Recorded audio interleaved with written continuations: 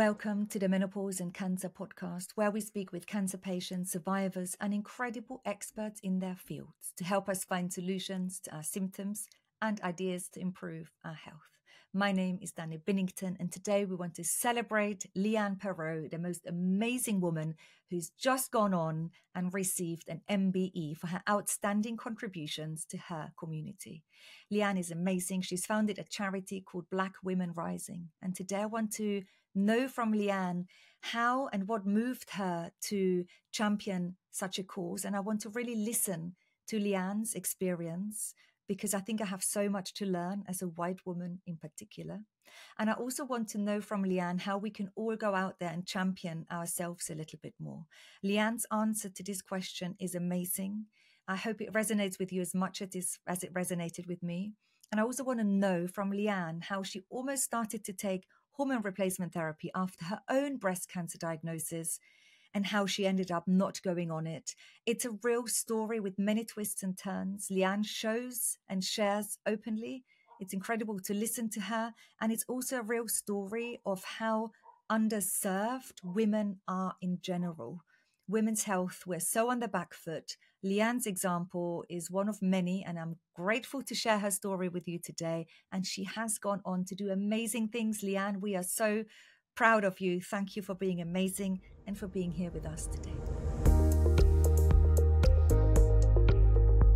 Leanne, I'm here to celebrate you today, and everyone listening to our conversation is really celebrating you for your latest achievements. Do you want to tell us what's happened in your life last week? Well, thank you. Well, I was awarded an MBE from the King. So yeah. Which is big deal. Amazing. I saw all of the fantastic photos of you receiving thank you. Your award. You're on ITV News. It was such a celebration. And I think one of the best things about our community is we're all so happy for each other, isn't it? Because I was really happy for you. Thank you. I think what we realize about our community is that we've all been through really tough times. So I think it's just really nice seeing people turn that sort of pain into good, and being recognized for it is a really lovely thing, I think. Yeah. And I think the call for today's podcast episode is I want to know lots about you and your journey and how you got to receive this amazing award, but also how we can champion ourselves, because not everyone needs to be out there and set up charities and do things like that. But I really want to feel like we can all champion ourselves a bit more and how we can do that. So I'd love to talk about that. What is Black Women Rising, Leanne? So Black Women Rising is a charity that I set up a few years after my own diagnosis with breast cancer, which was 7 years ago. So Black Women Rising is 5 years old now. And it's a charity that focuses on empowering women of colour through their cancer diagnosis, but also offering like culturally sensitive support, information, and advice for people who have been diagnosed and their families. But also we work on, major brand campaigns with charities or brands around like diversifying literature, diversifying their offerings to people of colour going through cancer as well. And why did you think there was a need, as a white woman who was diagnosed with cancer 10 years ago? I'm probably very oblivious that there is even a need for a charity like yours. Tell me a little bit about that. Even me, myself, I was oblivious. My mum had had breast cancer twice before. My mum's a mixed race woman. We grew up in Norfolk, which was a hugely sort of white dominating area. We didn't really realize that there would be these differences when going through healthcare. We didn't. We were completely oblivious. And 6 months before I was diagnosed, my mum was diagnosed with breast cancer for the second time. I nursed her through that. It was me and my mum by each other's side going through that. Again, I was oblivious. It was when I had my diagnosis, and I guess I was going through my own journey because me and my mum are very different. I started to meet a lot of other girls my age. And I started seeing that, number one, when you looked at the literature that was given to us or the posters on the walls in the hospitals, there was nobody that looked like us going through cancer. That definitely anything that we could relate to. But when I started talking to a lot of these women on the wards, just hearing some of the reactions back from their community. So I know one of the very first things I was told by, a friend, they said, oh, Black people, I've never heard of Black people getting cancer before, which I think is a huge thing, And then I guess the next thing that happened was, a girl that was my age, she was told by her parents that she couldn't come and stay with them while she was going through cancer because they said to her to go back to where she caught the cancer from.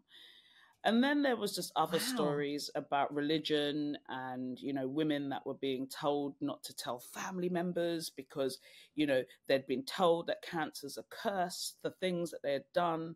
So I then realized that, hold on, our experiences as people of color are very unique to our white counterparts. And it's not that there was a need to have like the segregated group. It wasn't necessarily even about race. It's just that the stuff that happens culturally ingrained into our various different communities, because there are various different communities amongst people of color.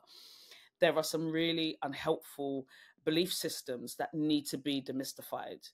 And in order for these women to feel like they can get through their diagnosis, they need their own separate space where they can all relate to each other, where there's a feeling of familiarity, that's the word, and they can all come together and relate to each other. And I think that's everyone's right, on this earth, is to have safe spaces.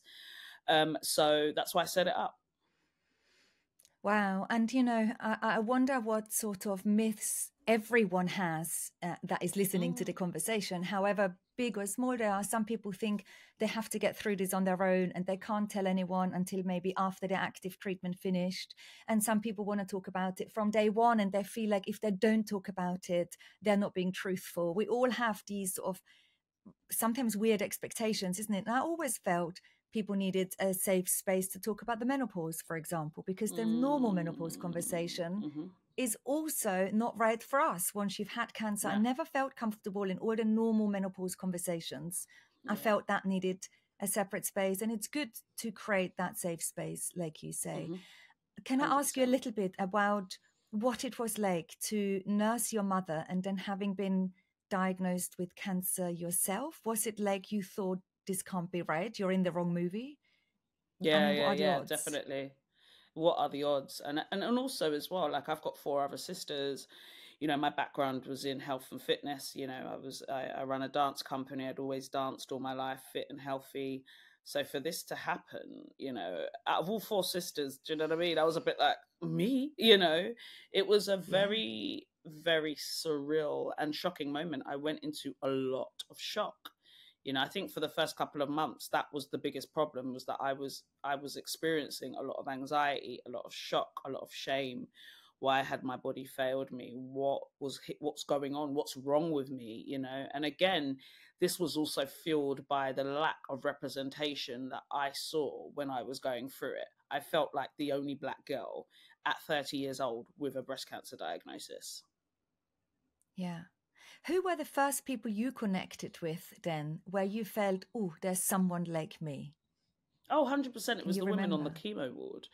As I saw more and more women of color, more and more people my age going through it, that was when, for me, that I started to see more and more representation. That's when I started feeling a lot more like, okay, this is not just me now. There are other people here.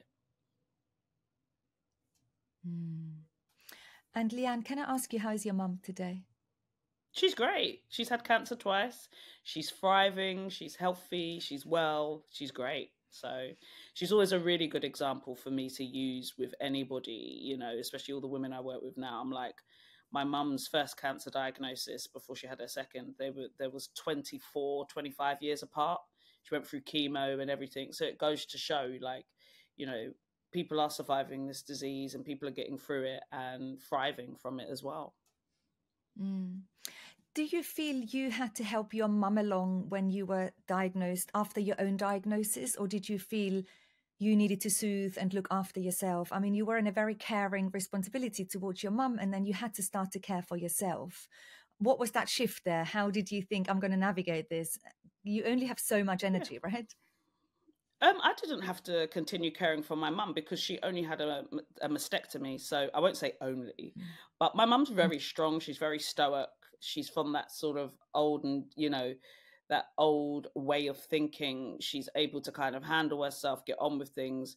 I she didn't have to have any other treatment afterwards. It was very, very different. And so Yeah. I guess once I was diagnosed, it was like all hands on deck now, everyone to kind of look after me. So luckily, I didn't have to worry about that. Yeah. And in your sisters and your community, did you speak openly Mhm. about it? Or did you have some of those hush hush myths, or that you felt you No, had to not hide from amongst it? my Or family. No, not amongst my Mm. family. Like I said, we've got a very mixed cultured upbringing. It's very, very different. I think amongst our family, we're quite open about cancer. Cancer was in our family.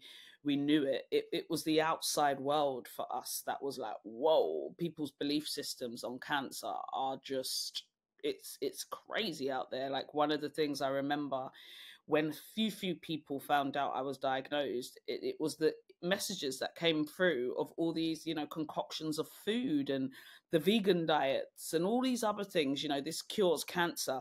If you take this, it cures cancer. And it's like, do you know by sending me these things, you're making me feel like I am to blame for my cancer?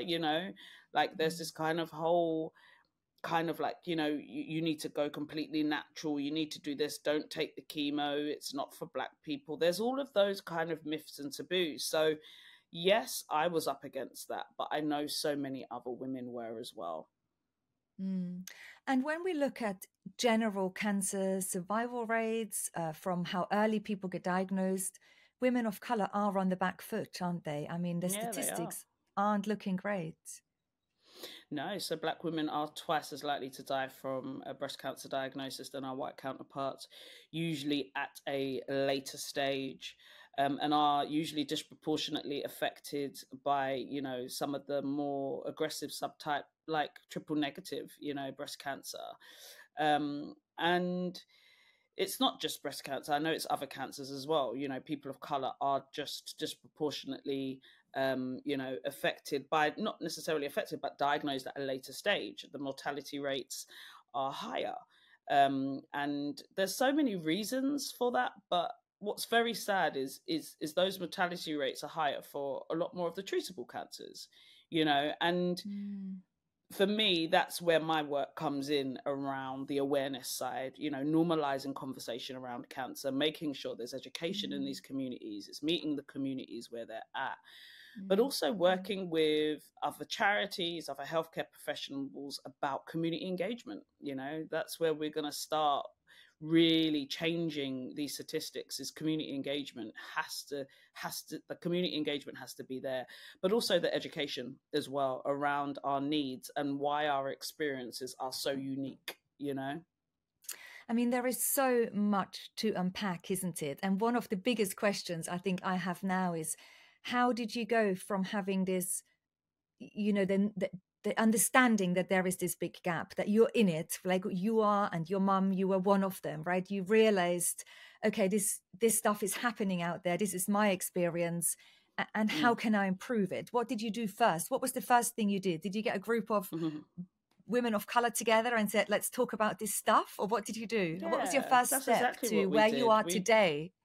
mm, Yeah. yeah, it I'll be honest with you, there's no formula. As I like to tell people, there was no formula, there was no plan to create a charity. The idea was that we just needed a safe space in a group, and I was in the best position to put that together because I had set up a community business many years ago. I had places that I could get for basically nothing, and I knew how to run and chair groups. So I guess I was in the best place to do it. And that's what we did. We set up a group, and all these women that I was talking to, I brought them all together. So the first group we had, there was 8 women, and there wasn't a dry eye in the room when people were leaving. And then that's when I just knew that I was onto something, and then those groups became every twice a month, well, once every other month, and then they became monthly, and then all these other opportunities and projects came from there. So yeah, it was like a very quick spiral, I would say. Yeah, and we will get to talk about, your time with the king, and I really want to hear all about that. But what really lights my soul is just to get women together, right? As a yoga teacher, Mm. when we take people on yoga retreats, for Yeah, example, I know yeah. their magic that Mm. happens when Mm-hmm. a group of women comes together. And often the best times I had is when people don't come as best friends, and you don't have groups of best friends, when people step Yeah. outside of their comfort zone and they almost Mm. come alone, because they can Mm-hmm. really show up with who they are on that day, not with who Exactly. they think they need to be, or what their friends might expect them to be. So they really show up much more, I think, authentic with their worries and also their joys of who they are. So I think that's always amazing. So if anyone is thinking to join a help group, or is to join maybe the Moving Forward cause with breast cancer now, or one of our empowered menopause programs, or even our hike, I know some people feel a little bit like, oh, I'm going to go on my own. Will I know anyone? Will I make friends? Will I be comfortable? Will I be accepted? What am I going to wear? There's all these reservations we have, and it's amazing to break through them, isn't it? Because Oh, when it's you are beautiful. then in this Yeah. safe community, I think often when we go on yoga retreats, for example, the people are the proudest that have never been away on their own. They They didn't know are. what to expect. Yeah. Then they do it, and then you're like, wow, this has been an amazing experience. And chemically, we know oxytocin is released just when women get together, and it's a really feel good, happy hormone, and blokes don't have it. So I think we have a huge advantage. Oh, we And in do. the olden That we days, do. thousands Mm. of years ago, women's circles, that's how communities were created. That's how Yeah. politics were really Yeah. created. That's where a way of living was created. So it's just fantastic to do Yeah. that. You're so right. What can people of non-color do to improve our understanding? Because until you raised awareness, I had no idea it was a thing. I had no idea there was any myths and misconceptions. It's not about racism like you explain. It's really about different communities doing things so differently. And being Austrian, I also know that things are very different. People talk about things differently. When I talk to my friends about menopause now, they're like, menopause what? Oh, no, surely you Mm. just eat more healthily and go to the gym. And Yeah. I'm like, well, no, Yeah. hang on a minute. Exactly. So culturally, there's a lot going on. Yeah. What can we learn? Like, what can people sort of on the outside of your community almost Mm. learn from what's happened with your movement? I think it's a really, really good question, Danny, because I've always said, listen, you know, the last couple of years for me, particularly the first 2 to 3, were quite scary. How much, when I spoke up about these things, how much abuse I got. I got death threats, from people messaging me saying that I'm race baiting, making things up. I have a chip on my shoulder. I'm lying. I'm ungrateful to the NHS and all these things. And these are the things that Wow. I was getting horrible racial language sent to me if I went and spoke on television or anything like that. It was scary. We used to have to make sure we hired a PR firm around October, Black History Month and Breast Cancer Awareness Month, because I knew that's when we were doing a few more high profile things, but the abuse would come. And so it was a year 2021, it Wow. was when I was so ill from all the trolling. I was just so ill from it all. I got really depressed. And so I said, I'm never making that mistake again. And we just made sure we had things in place just to cover any problems and stuff like that. And that's why we're not on Twitter, for example, because that was where we were getting the most abuse. So we just became this mechanism of trying to protect our voices. But anybody that's listening that wants to learn, I think it's about listening and learning about the stories and not judging. That to me is key, because I am very aware, it is a unique set of circumstances. We don't expect you to completely understand our experiences, but perhaps not judge and maybe just listen. I think that's what it's about. That's what I think true allyship is about. It's not about sharing stories. It's not about sharing our messaging. I actually don't think it's based on that. That's part of allyship. But allyship is a feeling, and it's a feeling of, I understand this, and I understand that these girls or these women's experiences are different. like I say, my favorite line is, we may be one human race, but our lived experiences are not the same. So that means that we're not the same, you know. And I think you pulled up a really amazing example there, where you said, you know, you're from Austria and all of that. Every different people's sets of communities are different, and we find familiarity in our communities. That's what we do. It doesn't mean that we're not comfortable in any others, but it means that when we come together with people who have grown up around us or from similar backgrounds or things like that, we feel a sense of familiarity. And that doesn't exclude the Black community, you know. Gosh, there's so much learning in here. And you know, one of the biggest, the listening is great, and I'm glad I'm here to listen to you today, and I'm glad everyone on our show gets to listen to you today, because one of where I can really share a huge part of ignorance from my behalf is that I'd never even assumed you would get any trolling or any backlash or any negative language for the work you do. I just think it's amazing what you do. And so how ignorant of me to even think that you would just stand up there and go on television and for everyone to go bravo you. Well, clearly your experience is very different.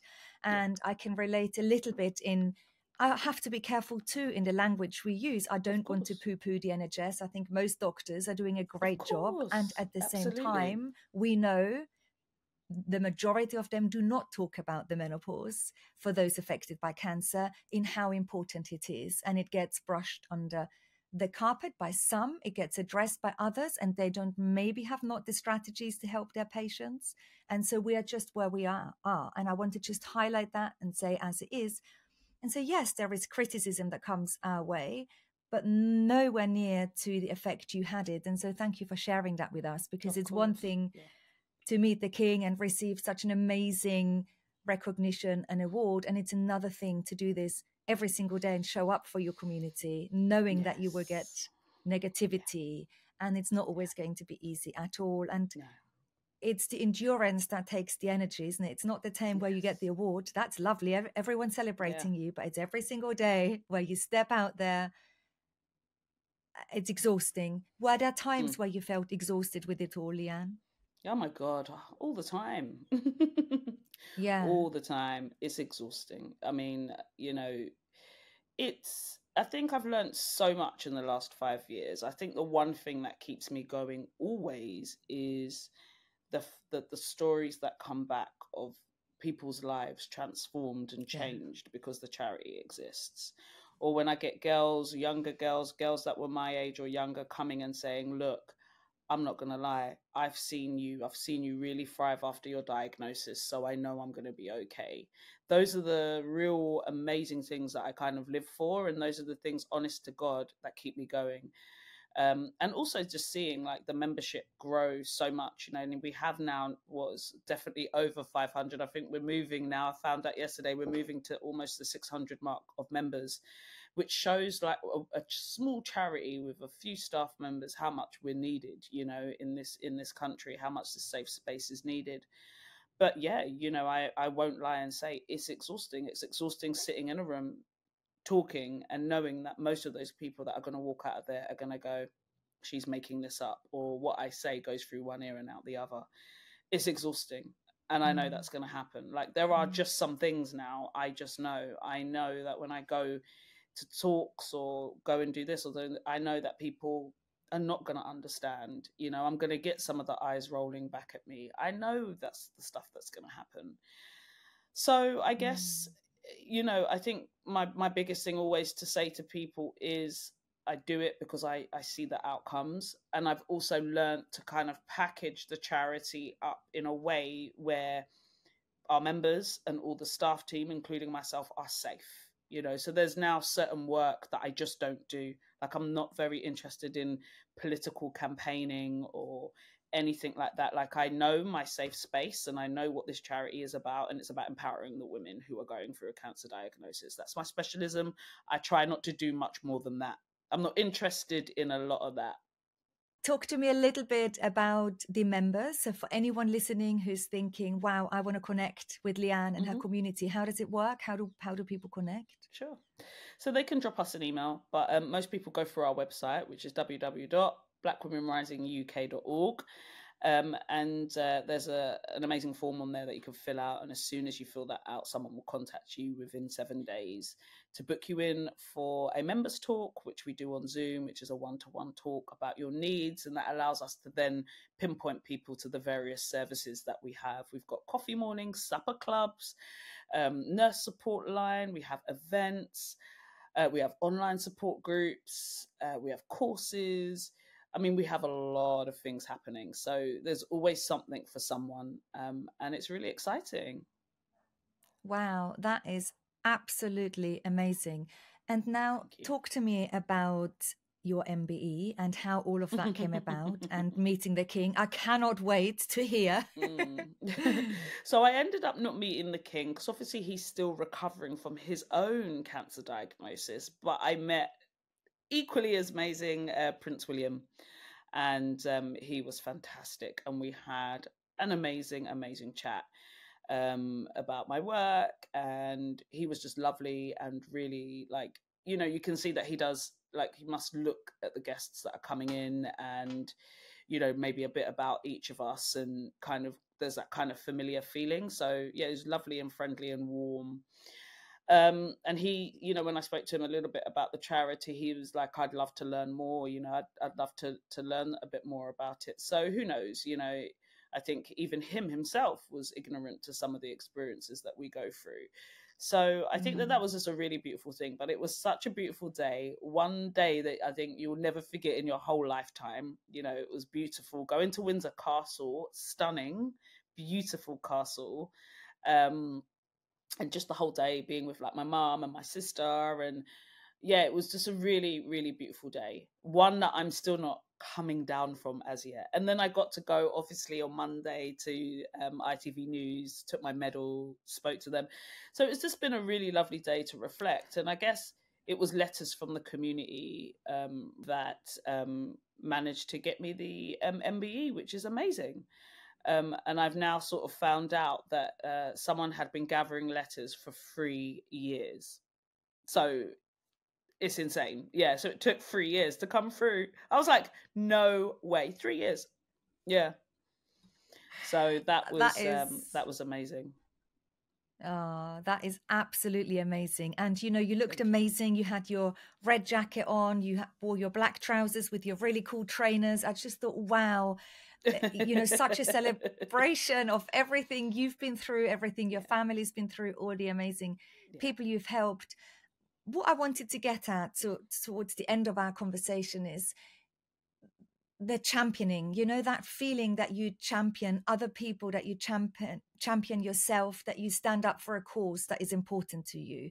And that cause doesn't need to be on the outside and creating communities or creating charities or even fundraising. You know, I really don't believe everyone needs to be out there raising money for charities and walking the desert and climbing Mount Everest and doing all these things. Or I'd love for people to join us on our fundraising walk, because I know it's a great opportunity to bring community together. It's a wonderful time to connect, to get out of your comfort zone, to feel that you've achieved something and just to have another life experience. So I'm all up for it.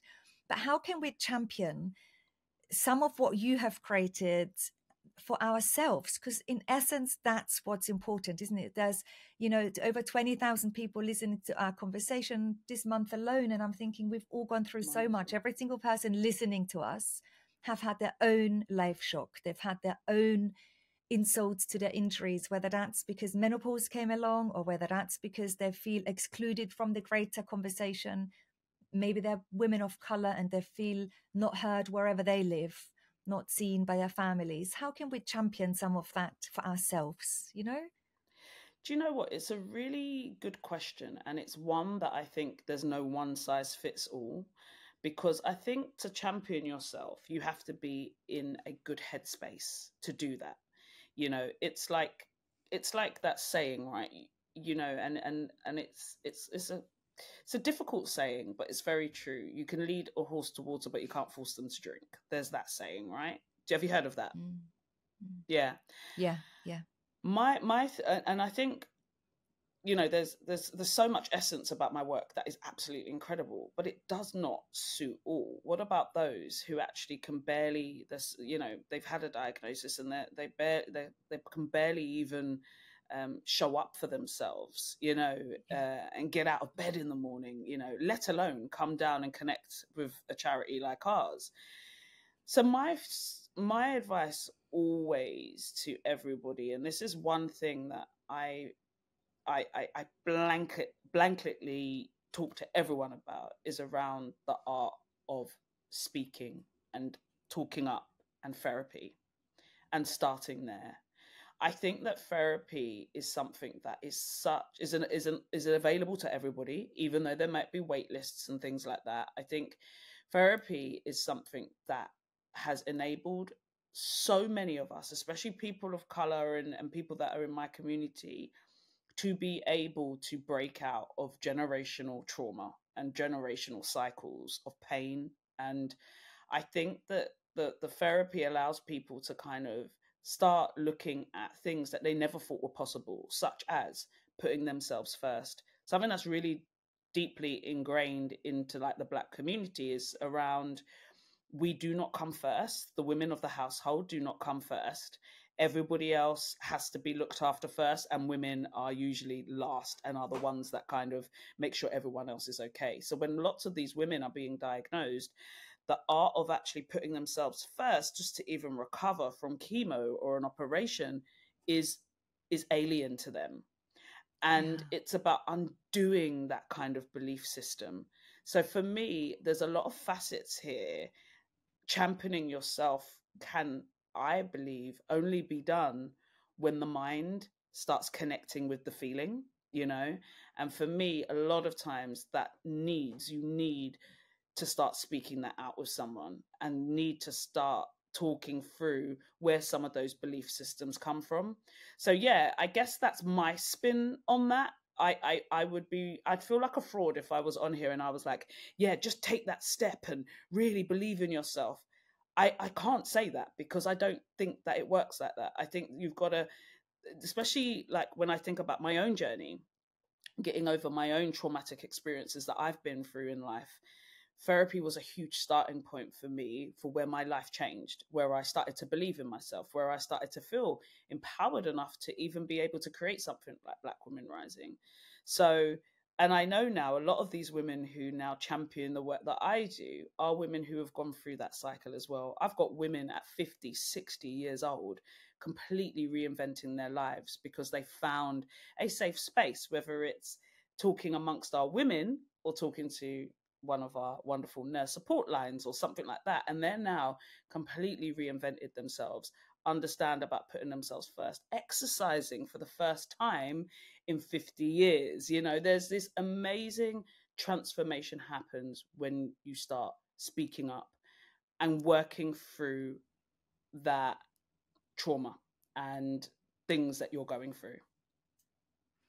I think that's amazing, because, you know, when you hear our conversation, it's all about how can you empower yourself to mitigate some of your symptoms of the menopause, right? It's about, okay, using a multifaceted approach. I wax lyricals. Everyone listening to me is probably going to think, okay, she's going to tell us to to be the empowered patient, to go to our doctors, to be the difficult patient, to get an appointment. There's non-prescribable hormonal options. Talk about hormonal options. Talk about vaginal health. Talk about complementary therapies. Then talk about exercise and diet. All these things cannot happen if you don't believe you're worthy of that time and energy and effort. And that is what you're saying, isn't it? So before we can even move into action. Exactly. And you know something, Danny, as well, a lot of the Black and brown communities, especially that are so governed by religion, there's a lot of shame around women's health, you know. So that, you know, symptoms that they may be experiencing of the menopause, which we know is just so common after cancer, even me myself with all my hormonal issues and things like that, like there's a lot of shame before they even step up to be able to go and talk about these things. And I think that is where the for me is around kind of like the undoing of a lot of the belief systems, and that only can happen in safe spaces to talk. So yeah, I'm glad we're on the same page with that. It's a huge thing. It's a huge thing, yeah. Your own menopause experience was really messy, and you were at your wit's end at one point and thinking, all I can do is maybe have some HRT because I'm feeling so rubbish, Yeah, right? yeah. Can you talk us through a little bit of that? And then I also want to touch on thyroid a little bit, because it really winds me up that women's health is so neglected. And I know people who haven't been back to their general practitioner in years and years and years after their cancer diagnosis. For whatever reason, we sort of disconnect from the hospital setting, we disconnect from oncologists and surgeons at one point, and then we're out there on our own, and no one helps us look after our bone health, our metabolic health, and we know it's massively impacted by It's our hugely state impacted. of hormones. Yeah. Tell me a little bit of what's happened with you. Yeah, so it was literally after, like I said, in 2021, it was definitely after a really busy Black History Month and stuff. I had a bit of a nervous, I always call this a little bit of a nervous breakdown. My mental health just went into this, I had a really awful episode of just like panic attacks, anxiety attacks. And I went to the doctor and I said, look, there's something severely wrong because I can't eat. I feel really, and he was just like, oh, I'm going to subscribe you antidepressants. And I'm like, I've gone through depression before. It's not felt like this. There's something going on in my body. My hair's falling out.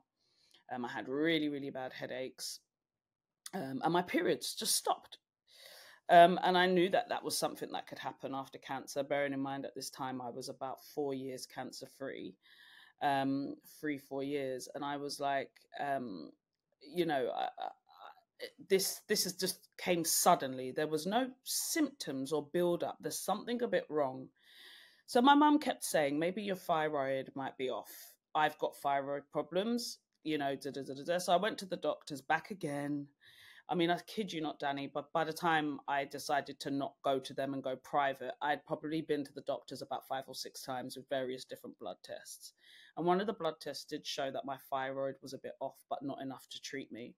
By that time, I hadn't had a period in 7 months. You can imagine my hair was falling out in clumps. Mood swings were horrendous. I was just consistently living on edge. I was a nightmare for people around me, and everything. I was productivity was very, very low. Awful. I've never suffered with migraines in my life. Awful headaches and migraines. So consistently just on paracetamol. Tired, bones aching, like crying, getting out of bed, you know, because I was in so much pain. And I just went privately to a GP, and she was talking to me, and she said, well, I don't even need to do blood tests because he's done them already. I can see the results here of all the blood tests. There's no point me repeating it again. Menopause isn't something that you diagnose by a blood test. It's usually done clinically amongst you, yourself and your doctor. And I can see here that you are probably perimenopausal considering your health profile and da, da, da, da, da. So I'm going to subscribe you some HRT and blah, blah. And I was like, oh my God, you know, HRT, me, 30, I think I was 36 at the time. And I was like, oh my God. Anyway, so she did. And something told me not to take it. I said, I'm not ready to take this yet because I don't know if it is. Go on. I need to interrupt here. Yeah, go for sorry it. Yeah. about that. When you had your cancer treatment and you had chemotherapy, that puts you into temporary menopause, sometimes ovarian function recovers. What were your conversations with your oncologist about hormone replacement therapy? Were you one of the people that said, you've had breast cancer? Okay. So what did you know about HRT after breast cancer? Did you think, you know, that people sometimes think I can never ever touch hormones. Some other people think maybe it's an option further down the line. What did you think or know? I think from my own research and understanding that I did, I always said with HRT, if I needed to take it, I would. But I knew that it would come with risk.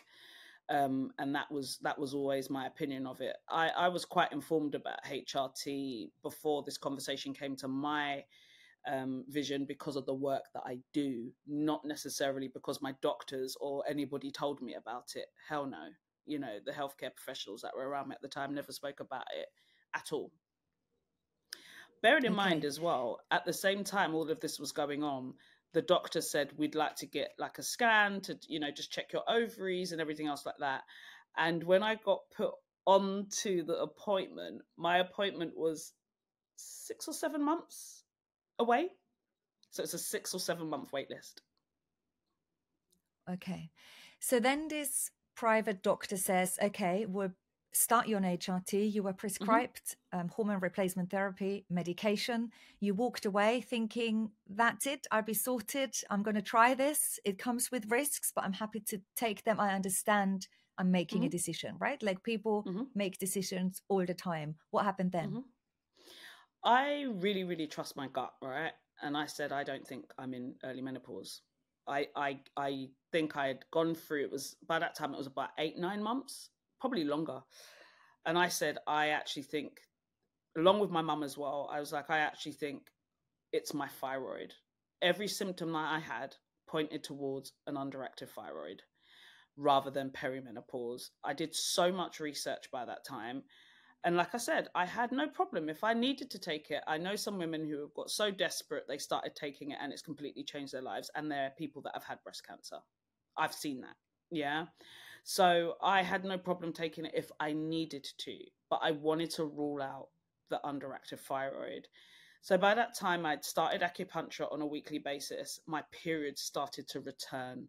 My headache started to ease. It was completely life transforming for me, acupuncture, but gave me a bit more of a clear head to start making quite informed decisions and also not rush into taking this drug. Anyway, by the time I had done that, I went back to the doctors twice for blood tests. So I did my first blood test and he said, come back in 3 months' time. Your thyroid has gone a little bit more off. By the time I went back in December and finally saw my family doctor, who has been in my family for years, because I hadn't been able to get an appointment for him for ages, I did a blood test and he called me back within 2 days and he said, yep, 100%, you've got an underactive thyroid. The 2 levels have now come, they're out of range.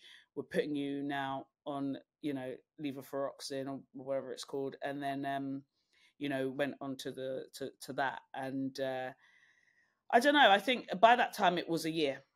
And I think I sat on my stairs, actually, behind me. I sat on my stairs and I cried because I was like, this is what I had been saying for years. I know I'm not in the perimenopausal stage. Yes, I was experiencing a lot of textbook symptoms, but we know it's such a grey area. But I knew for me that wasn't where I was at. I had it in my gut particularly because my mum has it and also my sister has it. So yeah, it was so frustrating. Okay, so you started the thyroid medication and then what? 6 weeks later, I think it was 6 weeks later, I couldn't believe how I felt. Like, I couldn't believe it. There was a complete difference to how I felt. I'm not usually one as well to take, like, I'm very holistic. I have a holistic approach to health. Very much so. I always have, from my health and fitness days. I have a very holistic approach to health and quite active and just have always, like, I've always had, like, my little lotions and potions and, I take a lot of supplements. I do a lot of things to sort of aid myself and stuff. And I was worried about taking this pill and then when I saw the size of it, I was like, okay, all right, I'm going to try it. I'm going to do this. And I kid you not, 6 months later, the bone pain, 6 weeks later, bone pain went. I started feeling so level-headed. Like I wasn't lashing out, like mentally, I wasn't feeling down anymore as much as I was. There was this kind of like balance restored. And I couldn't believe the difference in how I felt. And I was still doing my acupuncture and everything else like that. But I also had a proper period as well, which was like, oh my God. And that little pill every day, I guess, for me, just changed everything for me. I felt like myself again. And weirdly, everyone around me was like, I'm not going to lie, you seem more like yourself. For the last year, I haven't recognized that person who was there. And my hair started to grow back as well. That was another thing. My hair started to grow back as well. So, yeah, it was all these little things that I was seeing. And you know what's so great? The fact that we're both no doctors and we can really talk about those experiences, right? Because, you know, a GP might say, well, if your levels aren't below the normal range, and we know that normal range isn't a number, that starts at a number at the bottom and the higher number at the top. And if you're within that normal, for most people, you're normal. And so if your range or your levels weren't below the normal, they might think, of course, we're not going to give this patient a medication for her thyroid. She's not below the level. But what's so interesting is we're not levels as people. We're not in the normal range. You were in the lower part of that range and it wasn't good enough for you. And it was throwing you. It was derailing you. And no one was really trusting you because the markers weren't quite where they should be to medicate a person. And so it's really, really important, isn't it, to trust our gut instinct. And a little bit of that I was very much losing with my cancer diagnosis. I totally, in the beginning, I handed everything over to the medical system. Everything. It was like, have me, and do to me, treat me, help me survive. And it took a long time to shift that and to regain and reclaw a little bit of that power and control. And I don't know, for anyone thinking, well, I haven't had my thyroid levels checked. Maybe you should. Yeah, maybe we should have our thyroid levels checked. Tell everyone. What about our cholesterol levels? What about our bones? And yes, we can't always push and push and push, but we can try when we have a little bit of that energy, because your example is amazing. And also, you know, there is no right or wrong in having HRT prescribed, but also you went through a real journey. It's a journey, isn't it? Like, it's like, wow, it's a project. To make decisions is hard work. I feel every health decision I've ever made requires a lot of emotional labor, and at the end of it, I'm exhausted. Same. Yeah. It's so right. I really wanted to highlight that, because what's so important to show is, yes, you've collected this amazing award and you've done so much for your community. And at the same time, you're also navigating your own shit. Excuse my language.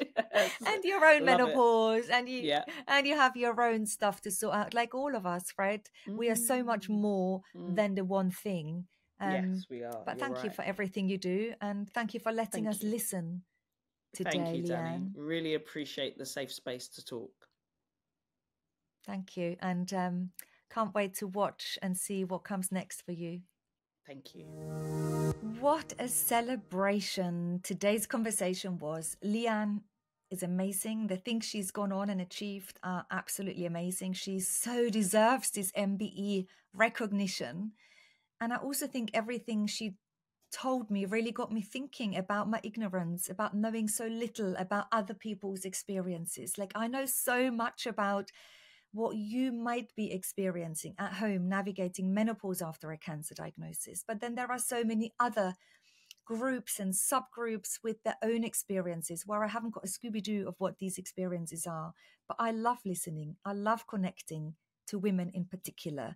And I love just having open ears and open eyes to all of your experiences. So if you want to share your experience with us, you can email us, maybe come onto the podcast and share your experience, because likelihood that someone else is feeling in a similar way to you are really, really high. We just mustn't feel we're on our own with everything. And now let's all champion ourselves a little bit more. Like Leanne was saying, it starts with us. Maybe therapy, maybe talking therapy, maybe cognitive behavior therapy, maybe something like that resonated with you. Maybe you've gone on your journey already. But what I loved about Leanne is when she said that change, that championing starts with talking and speaking and voicing and maybe changing our belief systems. That is so empowering. I've got goosebumps, and I hope we can all do a little bit more of that as the weeks and months and years go by. And with that, I'm championing you and I'm championing Leanne, and I think it's amazing to be here. I'm very grateful having spoken to such a brilliant woman. And I can't wait to talk to you on the show next week. Remember, we have a few spots left for our walking challenge. So if you're listening to this podcast recording live and it is July 2024, then join us for our big walk in Oxfordshire, or set your own challenge and walk wherever you are. We haven't got many spaces left, so you've got to be quick if you want to join us. I'd love to walk with you, connect with you, and really get the conversation going. I put everything in the show notes as always, and chat to you next week.